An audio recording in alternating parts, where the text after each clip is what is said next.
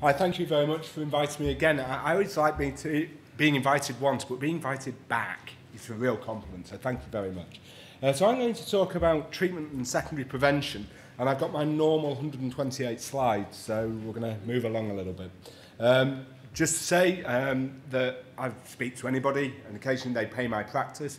There are a few topics which industry have supported me on, and I've kept their slide backings so you can tell when I'm using their slides. Okay, so one of the things I'm pushing at the minute professionally within the GPs and the wider physicians is that we are in a very rapidly changing world of anticoagulation. There is lots and lots of new evidence coming out about these new agents that we can use to try and prevent clot, not only in thrombosis but also in atrial fibrillation. Now, normally when we hear this, we promptly see the headlines in the newspapers saying, NICE says no. However, in this situation, NICE is actually saying yes. And is actually approving these drugs. It's giving them what we call a tag, a technical appraisal. And what a tag means is that the NHS has to pay for these drugs. It's not an option in your area. It can't be postcode lottery. It has to support this. Okay? Unfortunately, these newer agents have come out after the new guideline. So we're going to talk about how all that plays into each other a little bit. What they've also done is they also talked about how we should commission this. The NHS says it doesn't provide services anymore. The NHS is a commissioning organisation. But in saying that, it also does advise commissioning groups how to do this to try and make sure we don't get postcode lotteries and to make sure the best services are provided for patients. Now, I can feel you're all about to throw bricks, so I'm going to move on and talk about VTE. Okay? So VTE is a big issue in general practice. And the reason it's a big issue in general practice is because we all do actually worry occasionally about killing our patients. And the big problem with VTE is that if we get it wrong, we have missed a potentially life-threatening situation. So we know about acute DVT, we're very aware of it. So it is something that's in our mind, but I would suggest that there's only really 4 steps for a GP in sorting out their brain around thrombosis.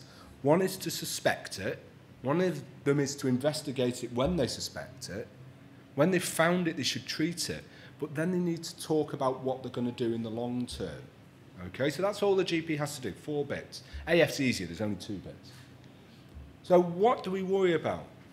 We worry about clots which is going to cause injury to the patient. So most of our DVT pathways are not about finding thrombosis, as Diana's really said. It's about finding that thrombosis which is in a position that it may do harm. That usually means north of the knee.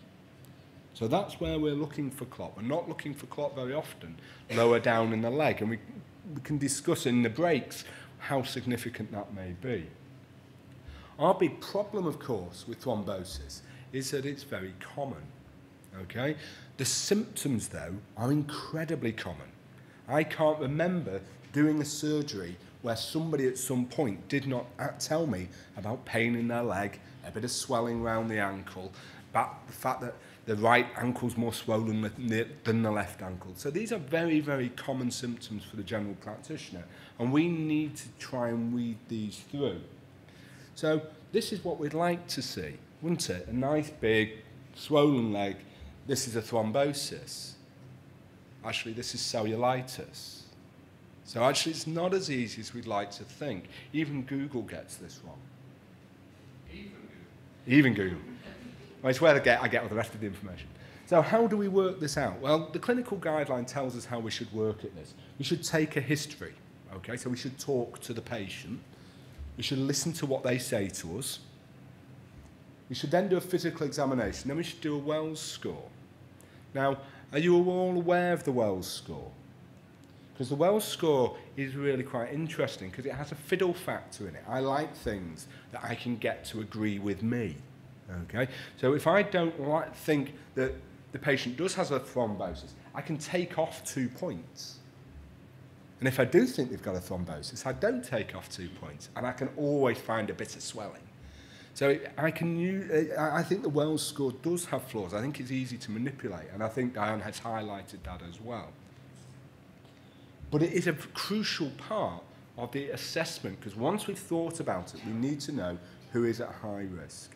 And I think what you'll find with many clinicians in the ED departments and definitely in general practice is they will, once they've thought about it, they will make the Wells score support what they've thought. Now that's a good idea, because once they've thought about it, what they want to do is exclude the diagnosis.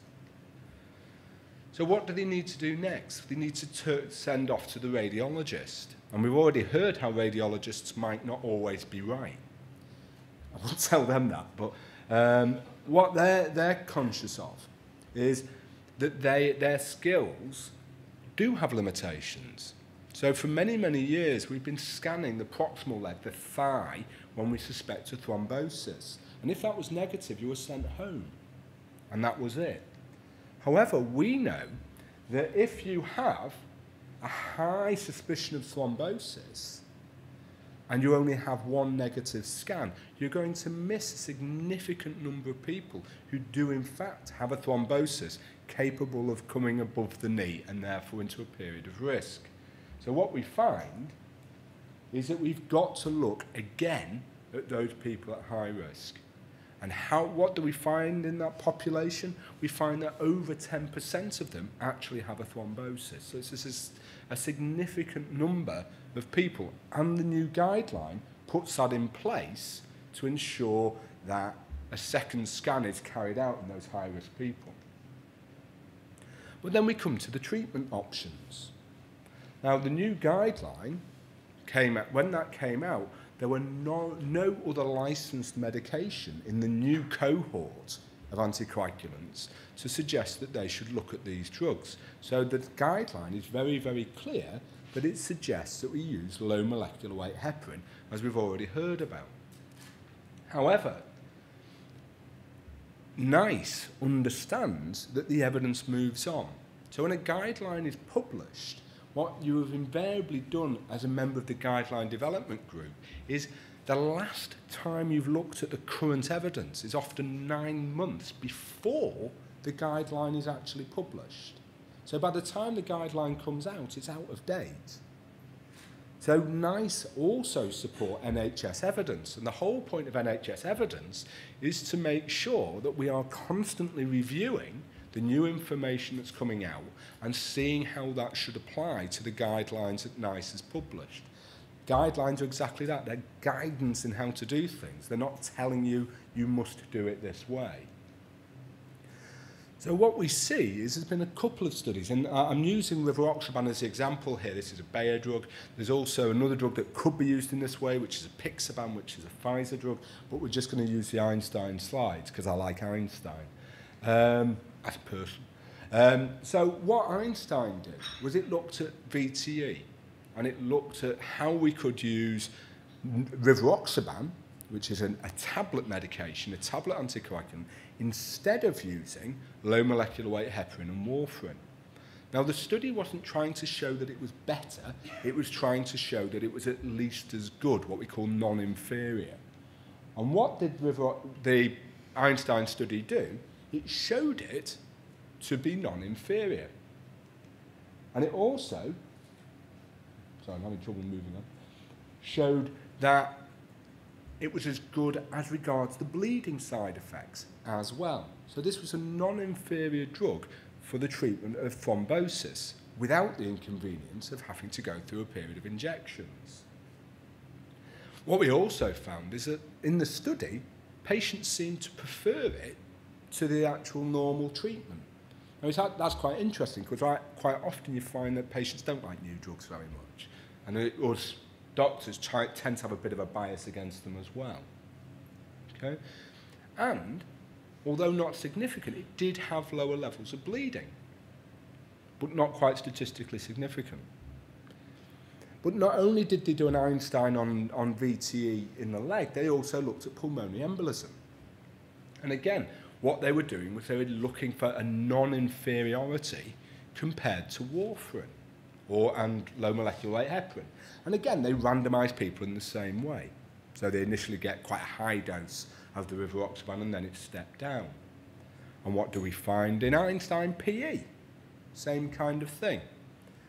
Now, why would I bother to show you these slides if it was just saying exactly the same as Einstein VTE? And the reason is because there's a significant difference in the bleeding risk. So in Einstein PE, what we find is that the newer agent, the rivaroxaban, looks safer than our traditional axis of care. And if we look at Amplify, which looked at apixaban, we see a similar issue. And when we look to the last of the 10A inhibitors, edoxaban, we can see a similar issue, that it does seem safer when we're using it in the treatment of pulmonary embolism.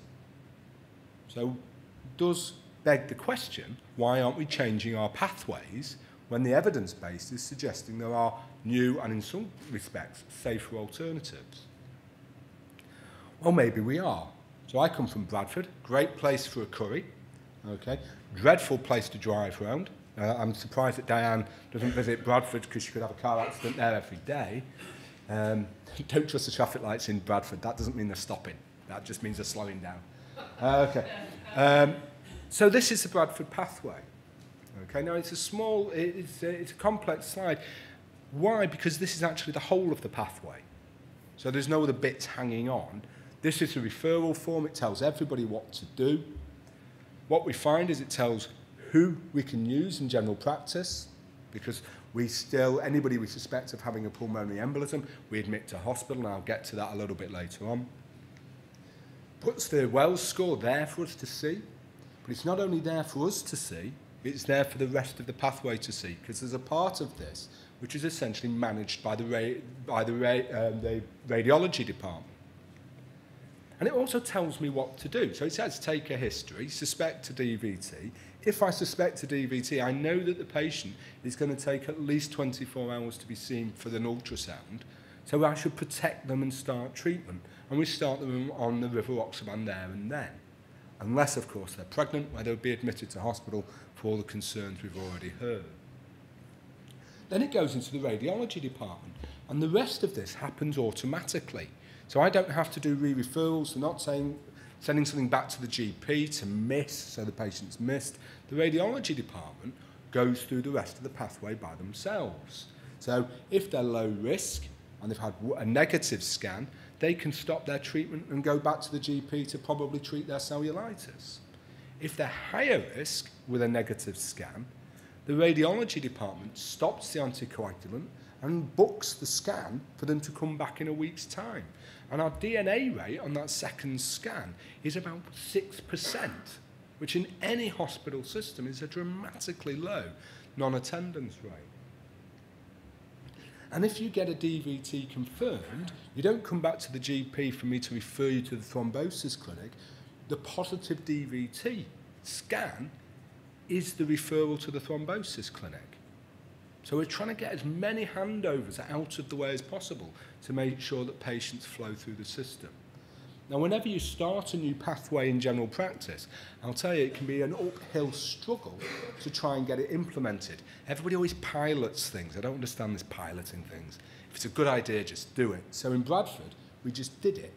And the whole city turned over on a single day from the old pathway to the new pathway. Last time we looked, we have 94% adherence from the GPs to this pathway. Why? Because it's simple and it's nice for the patients because we all understand what we're doing. Of course, whenever you use a new drug, particularly when it's an anticoagulant, you've got to think of the safety aspect. So before we did this wasn't us GPs working in isolation. We're working very closely with Sam Aykroyd, who's the haematologist at Bradford with an interest in this area. And he made sure that in the hospital, they had guidance of what to do if somebody's to come into hospital bleeding on one of these newer drugs, because they may not have recognised it, and made sure that all the emergency departments and the surgeons were up to speed about what to do next if there was a problem. So it was a total system change, and we've been very happy with the result. Saved Bradford area about $500,000 in costs within its first year. So what does the DVT clinic do? The DVT clinic does what I, as a GP and a generalist, can't do reliably for all my patients. I have a list of about 10,000 patients. There's about 5 partners, 6 whole-time equivalents in that. I might see 1 DVT a year, confirmed DVT. How can I counsel that person about their DVT if I'm only seeing it so infrequently? Well, I can't do it well, so we get somebody who's doing it all the time because they're going to do it better. So we have the Thrombosis Clinic. It's based at the Bradford Royal Infirmary, which is right in the heart of our city. It's run by the pharmacist who actually has been running the warfarin clinic for the last 20 years. So somebody with an experience of anticoagulants under the supervision of Sam as a haematologist. And we try to do as much as possible one-stop. It's all based in the GP clinical system because we need to look after the patient in the long term. So what's it doing? Its major thing that it's doing is it's teaching.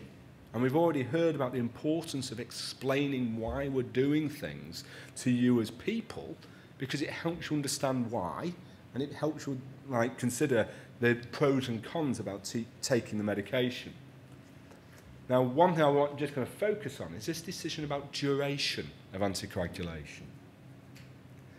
So, NICE is very clear about how it wants to discuss this. And it wants to think about it as your risk of recurrence. But it wants you to be involved in that decision. Because, of course, there's risks and benefits. If you're on an anticoagulant, you're more likely to bleed. If you're not on an anticoagulant, you're probably more likely to have a further event. When we say probably, actually we can prove in our studies that actually, if you have ongoing anticoagulation after your thrombosis, your risk of a further thrombosis is reduced. Unfortunately, we can also show that your risk of bleeding is increased.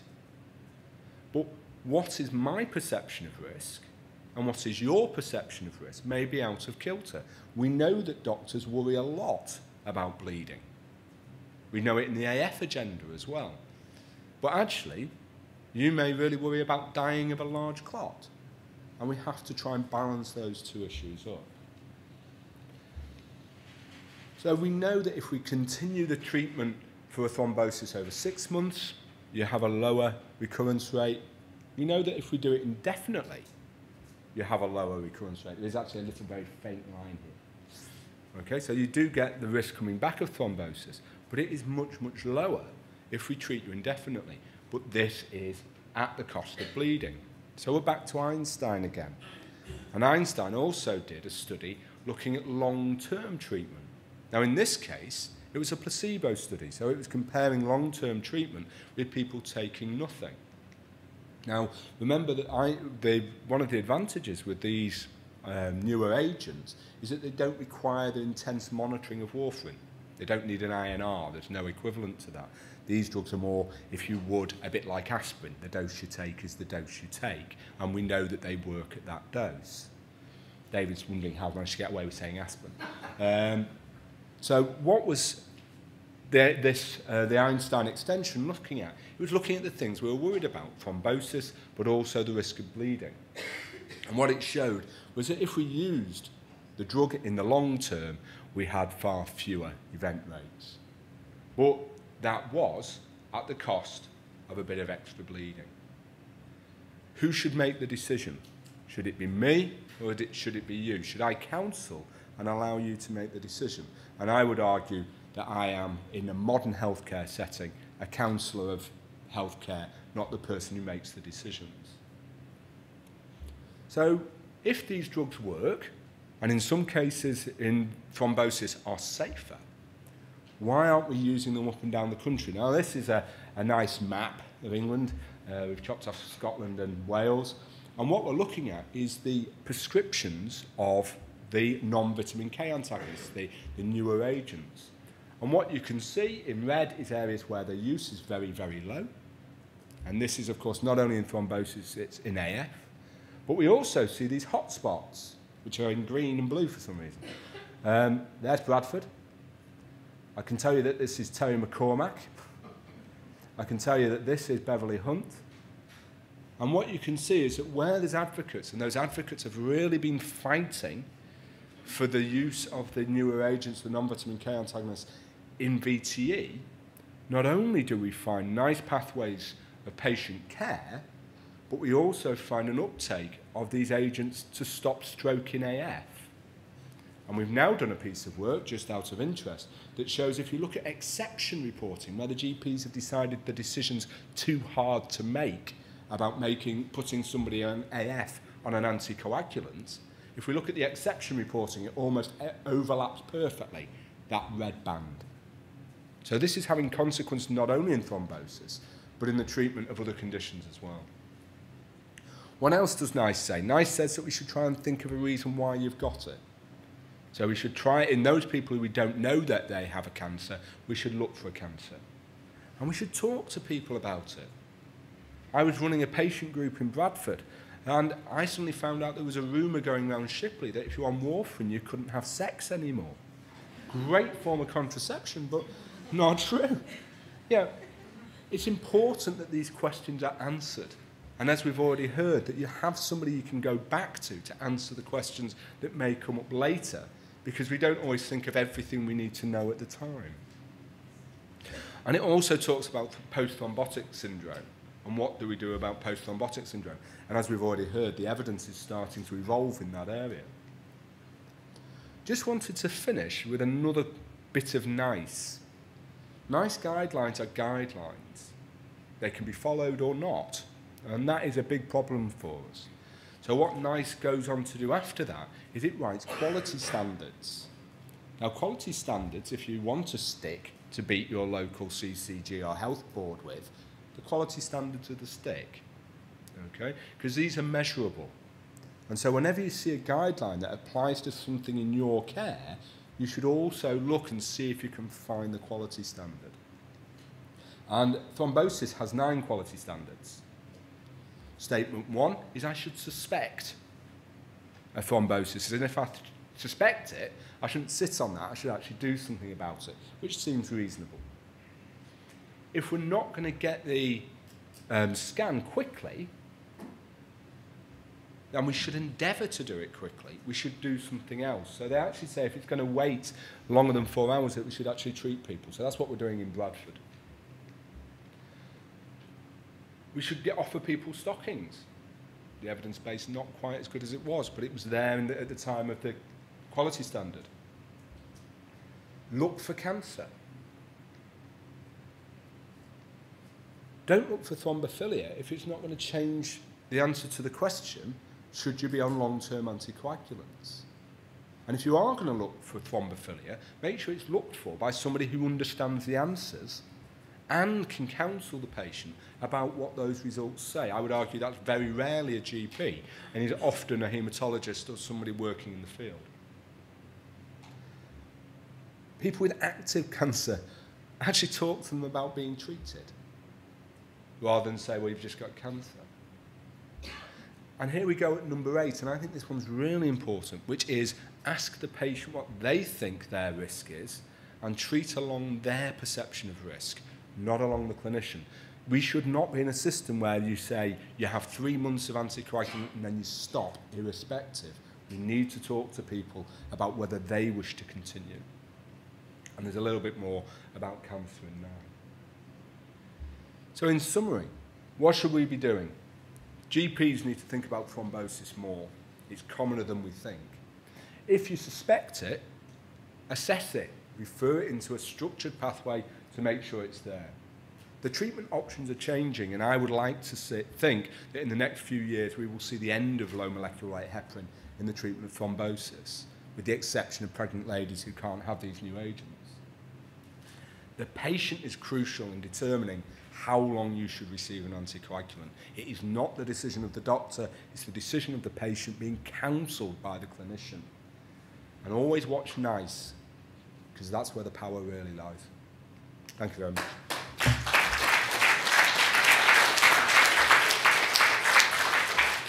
Okay, time for a couple of questions. Yeah, go on then. Hi, Matt. This is great, and it's great for people in Bradford, but what is happening, what is going on across the rest of the country, and from South Sector, which you know is...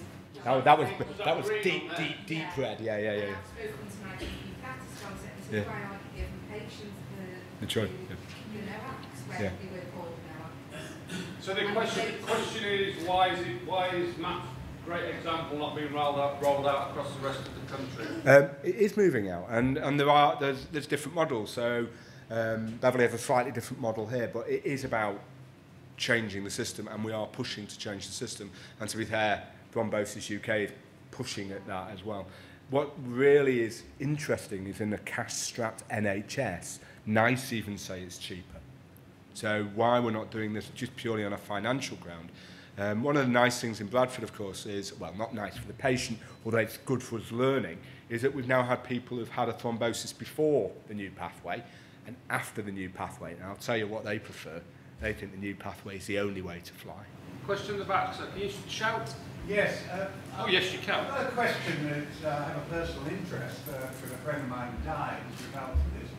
Why aren't anti-thrombosis stockings being used with sticky bits on the soles? I don't know.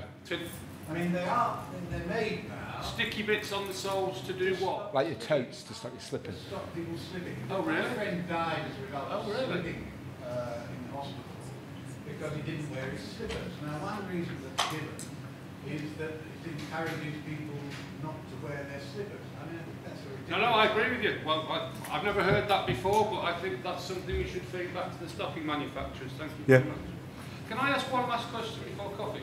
You must be starting to accumulate information on bleeding and how the bleeds are treated. Yeah. I mean, we relate that.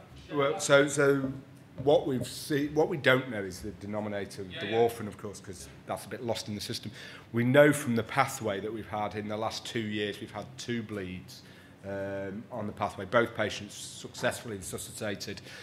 Both of them had a combination of the non-vitamin K and an anti-inflammatory drug at the same time, which we shouldn't have done. So the learning and the ongoing education into the city is that you should never use an anticoagulant and non-steroidal at the same time. Of course, there'll be minor bleeds, nosebleeds and such like, but the hospitalised bleeds only 2, no intracerebral hemorrhage. Thank you. Well, thank you very much.